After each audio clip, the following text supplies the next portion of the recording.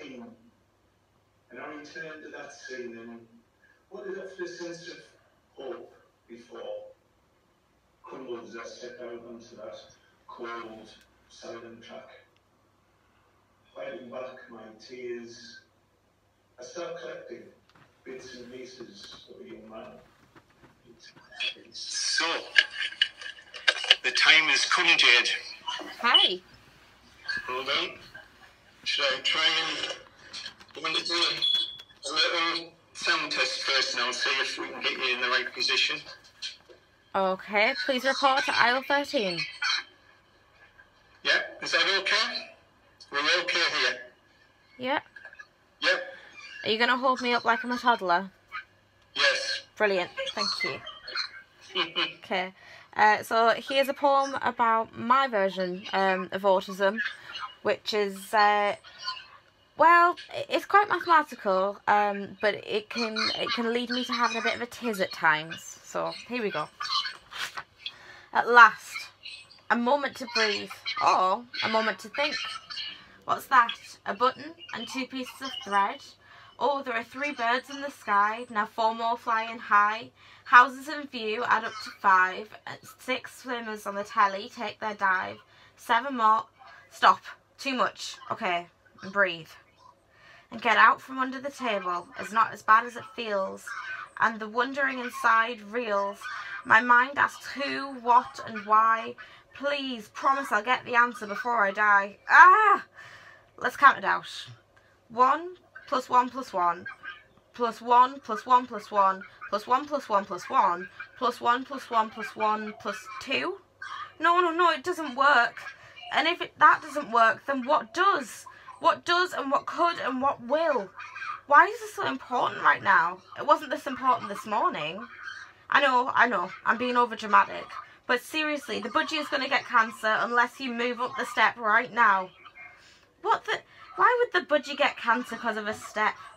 Okay, you really need to move up the step now just in case. Because if the 1 plus 1 plus 1 thing doesn't make sense, then neither does the budgie. They might both be true, so please just move off the step. And 1 and 2 and 3 and holy shit, wherever there's a light source, there's an infinite number of colours visible at any one time. How am I meant to make things simple when every day brings another asymmetric pimple, holding court among its spotty friends on my face, its own spotty pride of place? It should be easy to find a number. I know that A over naught is impossible so far, but what makes that true forever? Like the scientists who invented lasers, fractals and the car, shouldn't we endeavour to find a way to make our day that little bit less destructive? To add to our world instead of consuming and being corruptive?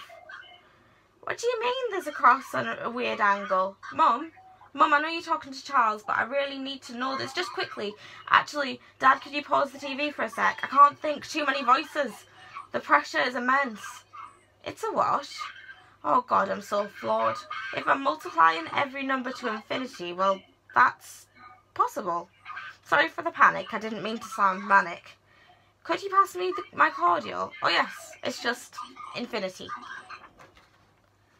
So that's my version of Aspies. I'm very sorry, I can't actually see you because whilst technology is amazing, I have a kind of idea of faces in a black blob. But I'm sure you're all fabulous people, and I will be asking Dad for descriptions of your faces when he gets back. So I think for me, autism is just a part of me, and I thought it might be an apt time to tell you about what I feel constitutes me. So here is my poem, DNA.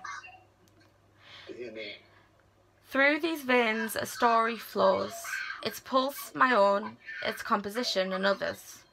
Many others, in fact. It's the blood of fools and heroes, of ordinary people who found themselves parents to more ordinary people, everyone not so ordinary in their own way. On further inspection, it seems I am a combination of a Scottish asylum nurse, a war hero, a man who wanted only to stay at home, and the woman who loved him but longed to be anywhere but home. I am artists and teachers, plumbers and photographers, crazy and crazier. There's little to suggest I should be expecting to be deemed normal any day soon. My tongue rolls, my earlobes are detached, and my arm lacks the primal tendon some still possess. I'd have been burnt at the stake as a witch if I'd been around in the days of some of my ancestors. 2 little freckles are a prominent family mark. The kiss of a tiny vampire angel gave me away. A massive birthmark has screamed, "I'm here!" for all of my life so far. Though now it's begun to fade as I've begun to mature and become more jade. It's a part of me, but less prominent than my uninheritable scar. I fear my poor belly button has a mar, which frankly could be used to teach trigonometry, or perhaps as a warning to any babies considering plastic surgery. Looking back, I see my eyes in my grandfather, and my everything bar nose in my mother. But when merging common features of relatives in my mind, I fall short of my reflection. No string of letters, genes, or chromosomes could accurately recreate this. My face is held, even in resting, in a muscle structure set by smiling and talking and eating and kissing and blinking and licking my lips exactly the way I do it. My skin is whiter than anyone before me, not because of recessive and dominant genes, but because I'm a vampire, or at least I tend to live as one.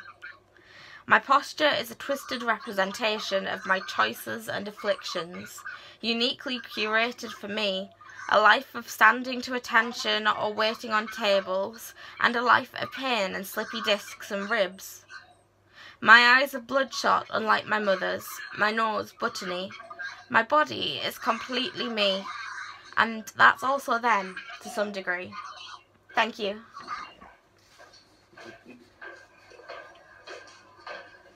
Thank you, Jude.